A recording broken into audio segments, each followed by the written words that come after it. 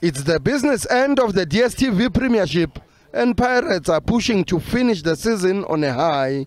With Sundowns having already been confirmed as champions, other teams are fighting for second spot. Any of the top 4 teams can still finish as runners-up to Sundowns, which guarantees participation in the CAF Champions League. With 5 games remaining, Pirates could return to the number 2 spot if they beat 5th placed Cape Town City in Orlando on Saturday afternoon. They would need the maximum performance of all the players, including the influential Lorch. I would say so far so good. I'm happy with my performance. I may be helping the team to win the games, but there's still more to come. I just need to focus on myself and the fitness, and improving each and every day.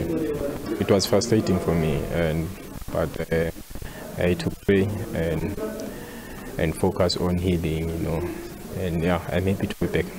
Lorch has scored important goals for the club since returning from his long-term injury.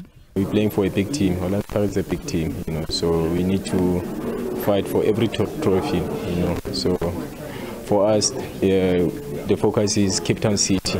Then after Royal AM, that's when we'll talk about the Nedbank Cup.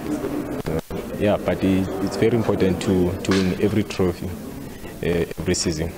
Pirates have registered 6 wins in a row in all competitions, scoring 12 goals and only conceding 3. It's an opportunity for us to finish this season in a very good situation, fighting for very important things for us as a group, very important things for the club. So we have to be happy and glad to be in this situation, that we can enjoy a very interesting end of the season for us, and the guys we all are very motivated and really looking for the next one. Having already won the MTN 8 trophy this season, Bucks are pushing for a double and also finish in the number 2 spot. Yeah, it would feel nice, it would feel great. It would be something very good for the football club to build something up there with things that we're trying to do, and to achieve the maximum points to win trophies. I think it's in the mandate of the football club. Look, Pirates is a big team, and Pirates is a team that has to win cups.